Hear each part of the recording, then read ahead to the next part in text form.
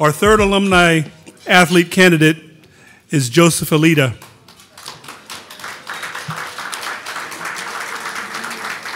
He is being inducted posthumously, having passed away in 2022. We are honored to induct Joe into the Lobo Hall of Fame this evening and to be joined by his family and friends to celebrate him.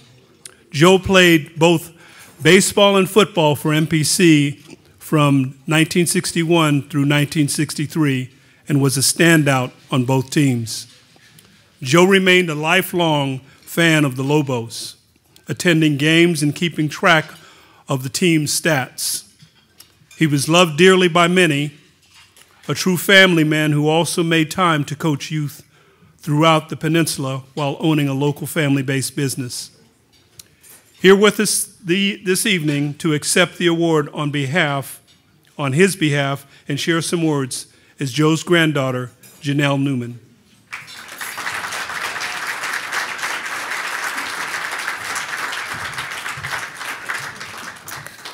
Thank you, everyone. First, I want to say how honored my family and I are to have my grandfather, Joseph Olaeta, recognized amongst such highly regarded members of our community. My grandfather would have been elated to be here tonight and receiving this honor. Had he been here, he would have had many memories to share about his days on the field. His love for athletics grew from his namesake, his father, Joe Olaeta, who when he arrived to the Peninsula took a position for the Monterey Peninsula School District as a director of playgrounds and intramural sports. He brought many new programs to the Peninsula. With his father being so involved in the community and instilling an appreciation for sports, Joe's love of all sports and the Monterey Peninsula evolved from a young age. But in particular, he loved the game of baseball.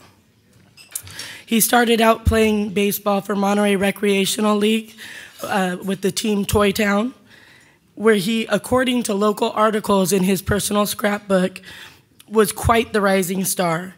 He then went on to play baseball and football for Monterey High, where he continued to excel. After graduation, he enrolled in MPC, where he also played football and baseball. He was actually the backup for his fellow nominee, Mr. LeCicero, and was also a kicker. But baseball is where his true passion lied.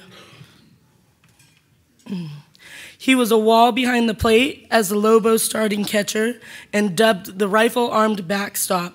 In his freshman year, he was named the Lone Lobo and selected as the only team member for the All-Coast CJ Conference team, or JC, I'm sorry. His personal claim to fame was the time he got 2 hits off the now renowned Major League pitcher, Tug McGraw, during his time on the travel team showcases. A memory he proudly shared with his friends and family. He even received a recruitment letter from the Chicago Cubs. But his greatest achievement, not only while MPC, but in life, was him finding his one true love, his wife, Ann Olaeta.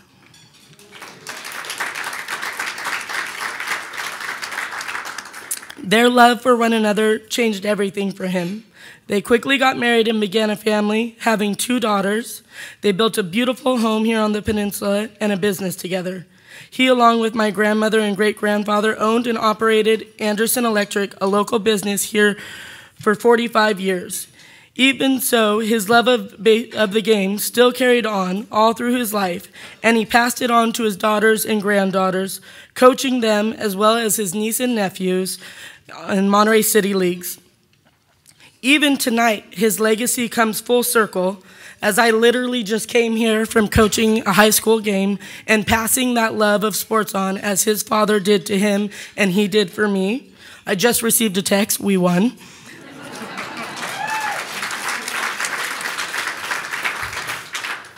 But I can't help but believe that he is beaming down on us with pride.